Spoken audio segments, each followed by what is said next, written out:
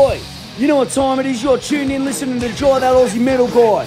Make sure to hit that like and subscribe button so you don't miss any of his content when it drops. And remember, stay brutal, you mad dogs. Roof. G'day, Chaos out of the cannon.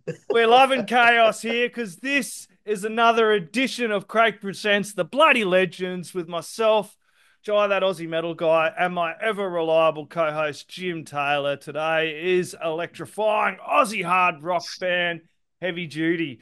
They got some kick-ass riffs and have a killer dynamic stage presence in their local area, and they've been making some waves in the Sydney scene, that is for sure, with their latest album, A Date with Weight, and they've also got a recent hit single, Large and At Large, and we're going to dive into all things Heavy Judy. Cheers for joining us, guys. No worries, guys. No worries, mate. Thanks for having us. Awesome. Cheers. Absolute bloody pleasure. Great. For the uninitiated guys, would you just kind of tell us about who you guys are and how you would describe your sound and style to someone who's kind of never heard of Heavy Judy? Right. Well, I'm Deepash. Dave, I am the bass player. And this is Jake. Yep, I'm the guitar player and the vocalist. And it's more like, I'd say the sound's like a cross between Metallica and Motley Crue. Yeah, and a Pantera and Poison. A little bit of Pantera, a little bit of Poison, stuff like that. Hard rock, heavy metal, good for the soul. I'm telling it saved our lives. So this is very cool for you guys to be on with us, man. I mean, this is I literally went through your whole record twice, and I actually I have a Flying V project here, and I always have it plugged in. I have some sort of instrument plugged in while I'm listening. I was like, man, these are just dudes having a good time. Yeah, exactly right. Talk to us about dude, it was like I can like see you guys just like, oh my God, we get paid to do this? And it's like, this is awesome. And it's just, you just swung for the fences. And I see you're wearing an Airborne shirt, and I love those guys too. And I was gonna say, it reminded me of that. It was just like, and that's what I love about, everybody down there. It's just like, we don't need to look like anything. Yeah, man. Nothing against, costumes and all that. You're just like, is that your stage outfit? Yep. Yeah. Give me a guitar. Here we go, man. This is knuckles to the concrete, hard rock, heavy metal. It's brilliant. Thank you, but talk to us about the recording process, the writing and all that. Well, mate, I usually get a little bit of a spark in the head, and I bring my ideas here to Jake, and Jake's just probably one of the most talented musicians I've ever worked with in my life, and he just seems to bring my little things alive, mate, and it just started out as a little joke. We met through the covers scene on the Central Coast, and we just started bringing little ideas around, and next thing you know, there's one song, two songs, three songs. They just started building, and we just said, hey, man, like, just organically, put a little name together now and maybe do something, and we started a little original project, and here's Heavy Judy, mate, just sort of built like that. It was pretty organic, really. I'm going to let you tell the story. Where the hell did you get the name? Yes, I know. I've got a good idea. So we were starting a cover band, like a pop punk cover band with my partner, my wife, and we were coming up for names for like something for a female-y sort of type fronted band. And one of the first names that she come up with was Heavy Judy, but like the way we spelled it with the Judy, and she said Heavy Judy, and that was 2.5 years ago now. And when it was time for us to do something, we were like, what are we going to write about? And then Dave started writing about the one that we wrote, like one of the first songs was about one of the cover bands, and then it just kind of steamrolled into just this fictional character, and we said, why not just call it Heavy Duty? And just, because we're singing about the big girls, No one sings about the big girls, mate. I love that. So when she said that Heavy Duty, it just was just like, bang, and stuck in brain. It's perfect. Yeah, I went and looked it up, mate, and no one had it, and that's probably the hardest thing about getting a band's name, and no one was doing it. I've gone, you kidding? Like, Yeah. AC/DC was taken. It's like I had a really good one, and it's like nope, taken. And the only thing that kind of came close, because my mum played a lot of fucking Frank Zappa and shit like that, dude, was the Heavy Judy song. Right. Yeah, man. Hold on. It's the ones I was jamming along to. I needed my notes, and I'm gonna it's called Built to Last. Yep. Man, that yeah, talk about that, and then I was like, man, this is just. I've been jamming along to that, and I inadvertently started playing Hangar 18 along. I was like, whoa, this is that's what it reminded me of old Megadeth. Talk about that one in particular. Yeah, Built to Last, mate. Yeah, mate. Look, Built to Last, yes, sir. I wrote Heavy Duty from Heavy Duty, and it was just about, like I said, about a big girl. You know what I mean? I said to Jake, we're onto sort of something here. So one of the words in Heavy Duty was "girls built to last," and I like the idea of that. So yeah, I had the idea of "built to last," and I was just driving in the car, and just this little lick came along to me. So I pushed a little record button on my phone and start humming it out, and then can't wait to get home. And then I start playing the bodgiest version I can play, and I send it through to Jake, and next thing you know, mate, there's a song called "Built to Last." Everything comes out pretty organic. It's killer. We write a song a week. We try to do a song a week, like every Wednesday. So, like, we've just got a sort of a good dynamic now that we just trust the process. I just give him ideas, and he just makes them good. Basically, yeah. It works. Mate, it works. The formula is really good. Yeah, look, I think sometimes maybe, you've been playing music for so long, and you keep looking for that great thing when you're writing, and you lose the simplicity. And I think the simplicity is where a good song is built. And then once you've got that good little solid foundation of a simple concept and a simple song, you can add the icing on the cake and all the other stuff, and you create a great song, or what I think is a great song anyway, you know. So anyway, it's just it's like having a backbone, and then it's like, well, that's solid, and then that's it. You can spread out from there. That's really cool, man. That, for sure. If it ain't broke, don't fix it, type of thing. Yeah. You know? If it's working, it's working. Yeah. Right. Yeah. Yeah. Is it always like who being the lyricist? Do you guys ever trade on that, or like I've got a riff, okay, I've got the lyrics, or vice versa? And anytime you guys do that. So a lot of the time, it's like Dave's been saying, he comes up with like sort of a riff sort of thing, and then he'll bring it to me, and then once he brings it to me, like he does a lot of the lyrics and stuff, and then when I'm singing them, I'll obviously give him like change a few things if it's not like really fit and vocal. Yeah.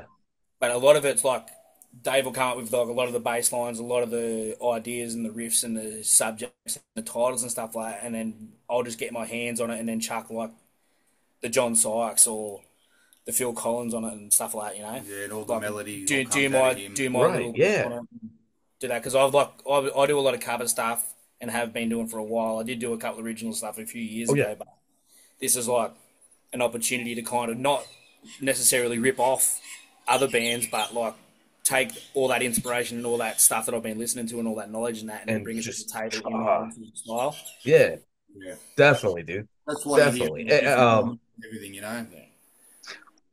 Absolutely. This is your first record, right? Yeah, A Date for Way. Yeah, this is the one that's okay. We got one we're releasing. Anything on the horizon? Yeah, on December 14. I'm sorry, you broke up. December 8, sorry. Yeah. There we go. That was the cover for A Date with Way. There it is.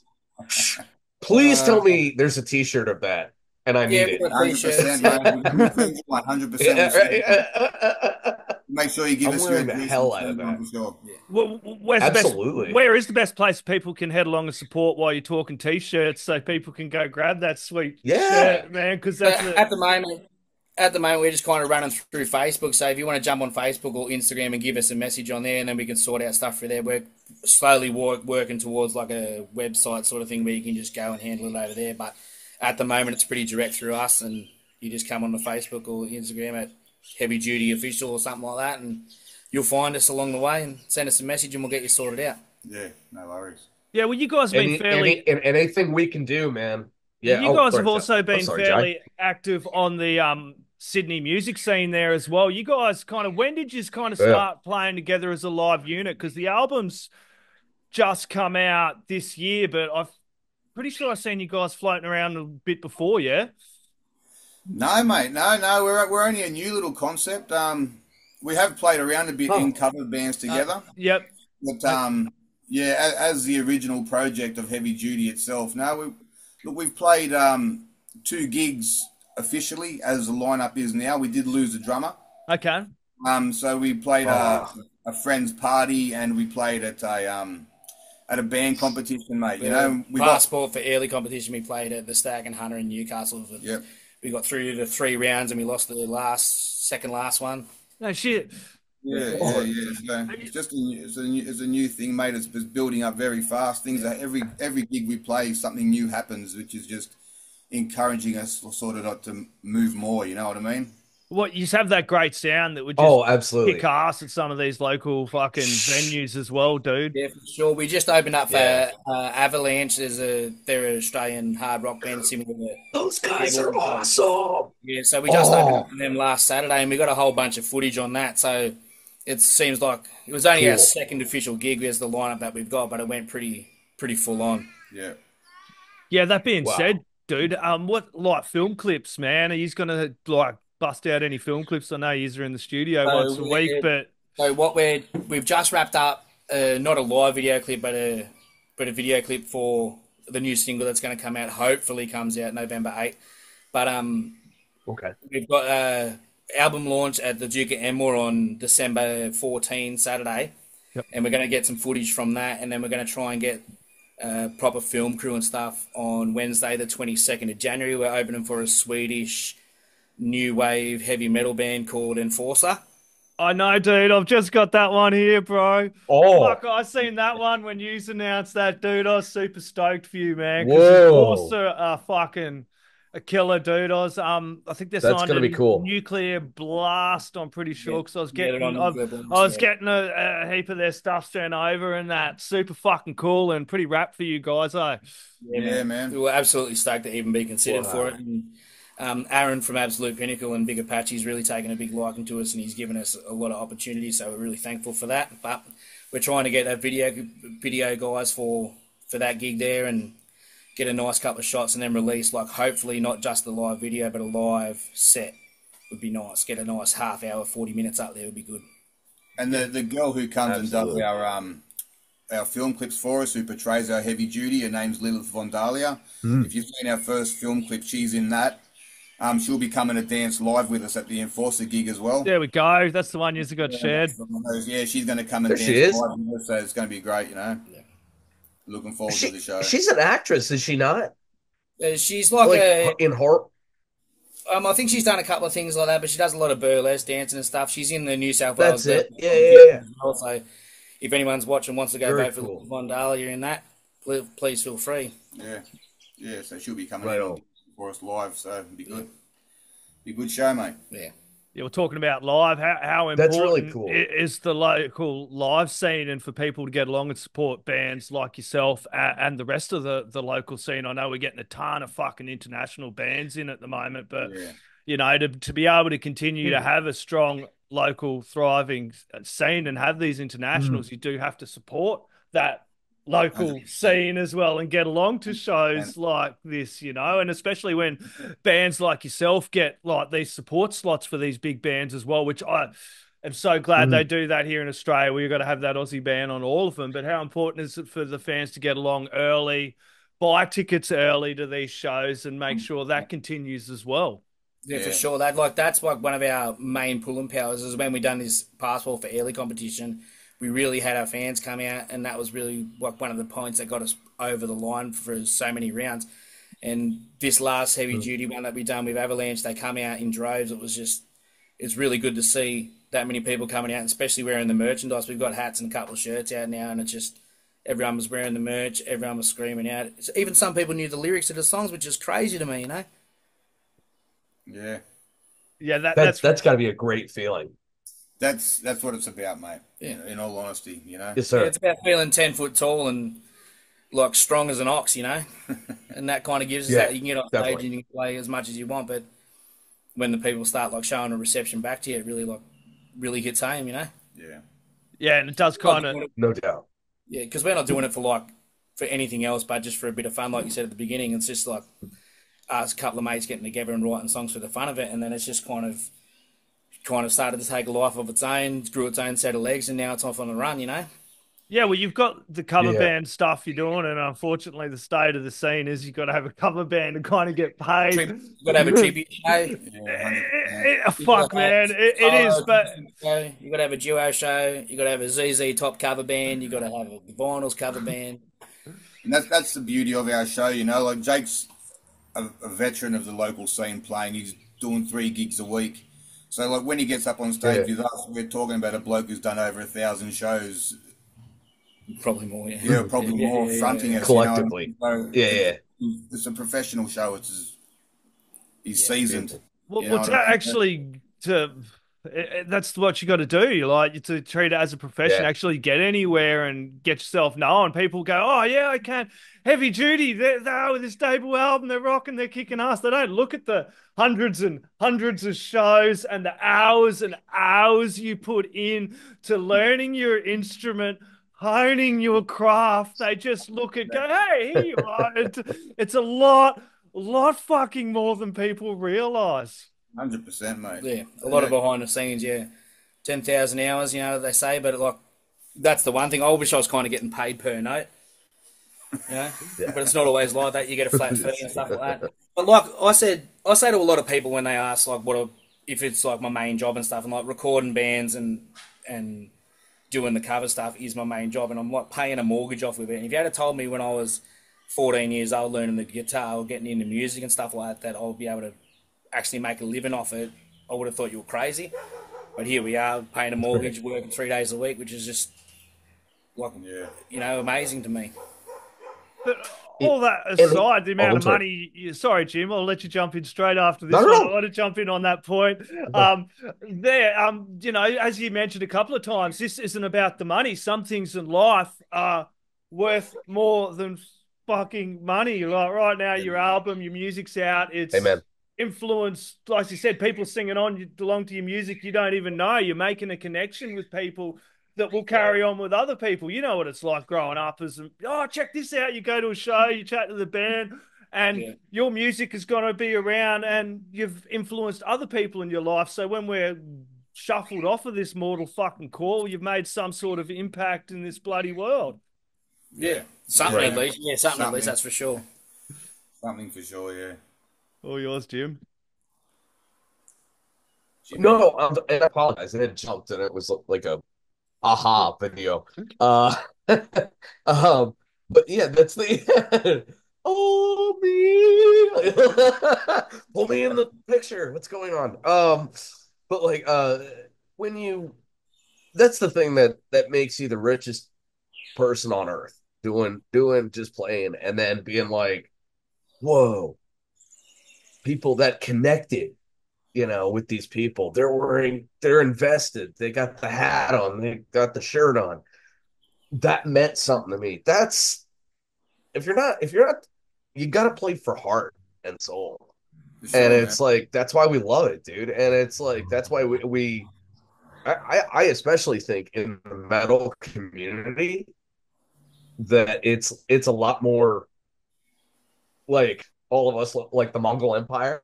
It's like, oh, hey, where are you guys coming from? Oh, we're coming across the steppes. Oh, hey, we're going to head this way too. Why don't we? Yeah, let's do this. And that's what a tour should be. You know, everybody's connecting.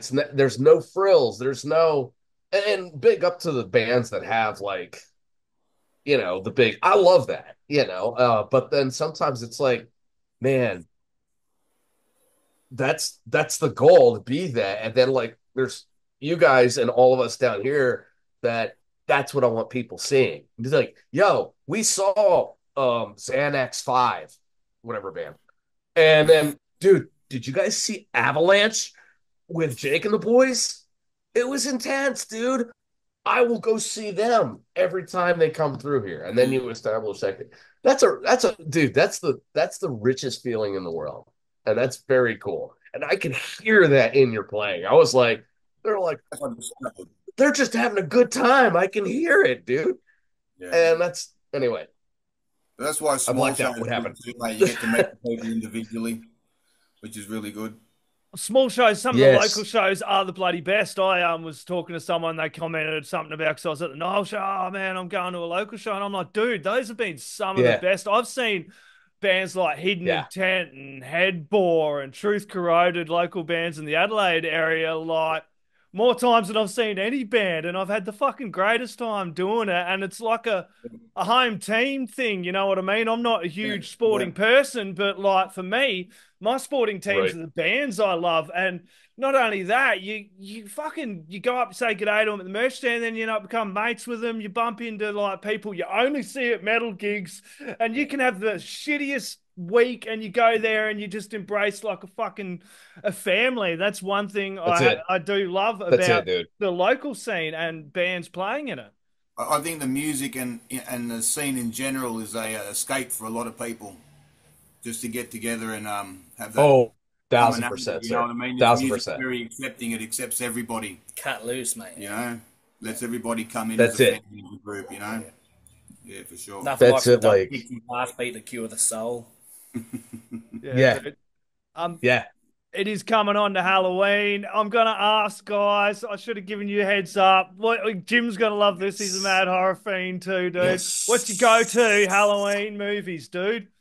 Go-to Halloween movies. For me, man, look, I've always just liked the Conjurings. Yeah. At the moment, man, I'm into the Conjuring. Oh, those are good. Yeah, 100%. But it's just what I love about them, mate, is there's just so many of them, so you can just sit there and do the marathon. Do the whole marathon, mate. Yeah. My go-to horror stuff's the 6 p.m. news. Yes, dude. Isn't that fucking... That's more horrific than any shit you're going to see, dude. Yeah, man. Fucking A. I like it. A good answer. Good answer. Yes. Killer, guys. That's awesome. We might wrap it up. Jim, you got anything else you want to chuck in there, my friend?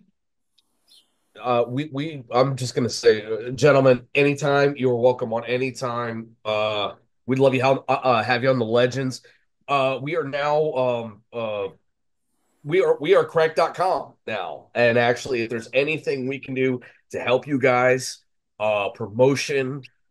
Hell, if you just want to pick up a guitar right now, I'm hooked up to it. It's like, dude, let's do a cover of something, we'll do that. But what I'm saying is, we are here to support everyone and guys like you.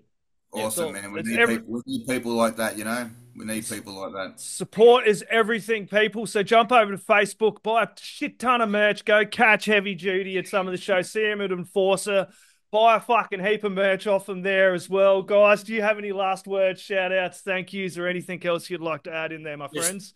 Just thanks for having us on. Thanks for all the fans that tune in. And thanks for everyone that comes to the shows and supports us. You're amazing.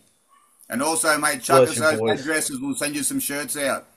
Absolute bloody legends. Thank you so very much. Everybody, go get some Heavy Duty. Thank you, guys. Chuck it in the stereo. Crank it up really bloody loud. Cheers, guys. See you, boys. Cheers. Oi, you're tuned in to Jai That Aussie Metal Guy, so make sure to hit that like and subscribe button so you don't miss any of his sick content. And remember, stay brutal, you legend.